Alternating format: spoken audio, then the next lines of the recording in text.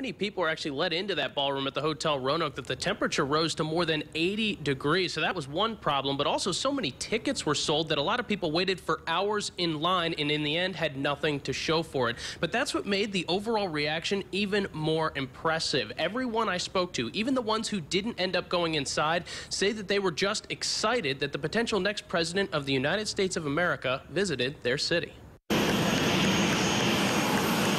The day began for many waiting, almost like a family, for their presidential hopeful to land at the airport. We're hoping that he sees that nothing can really change this city's for Trump and Trump only.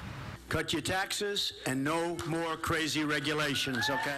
And once people had the chance to hear their candidate of choice, I'm even more pro-Trump now than I was before. After hearing Donald Trump speak, Cindy Young says she couldn't be more confident in her pick for president. Just the energy that's in the room, and he's just so different. He isn't a politician, he's a businessman, and that's what we need, is someone that won't have somebody in their back pocket. And speaking with others who attended the rally, Young isn't alone.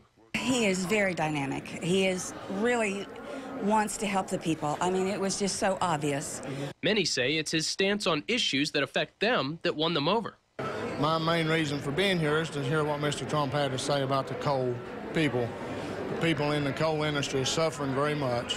And I like what he said about he's going to bring coal back. Even those like Joseph Lawborn, who dressed up and waited an hour only to be told the room was at capacity, are still in high spirits. I love Mr. Trump. I think he'll be a great asset to our nation. I just hate Hillary for one thing. As Young left the ballroom in the Hotel Roanoke, she spoke for hundreds of others in her reaction to the candidate's first official campaign stop. We're pro-Trump all the way. Well, Trump and Mike Pence also held another rally in Winston-Salem, North Carolina to kick off their very first day of campaigning together. In downtown Roanoke, Rob Manch, WSLS 10.